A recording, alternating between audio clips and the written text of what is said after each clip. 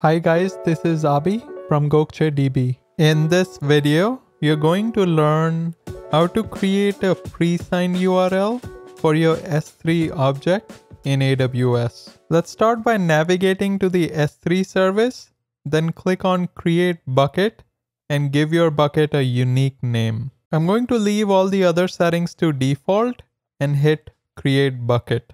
Go inside this bucket, then click on Upload. I'm going to add a test file, then hit upload again. Click on the file name, then click on the object URL. As expected, we get access denied. To share this object with a third party, click on the Object Actions dropdown and select Share with a Presigned URL. Enter the URL expiration time in minutes or hours, then click the Create Presigned URL button. The presigned URL was automatically copied to my clipboard. I'm going to open a brand new browser and paste it.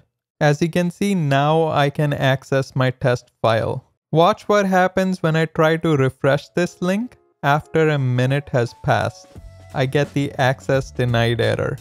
There you have it. Make sure you like, subscribe, and turn on the notification bell. Until next time.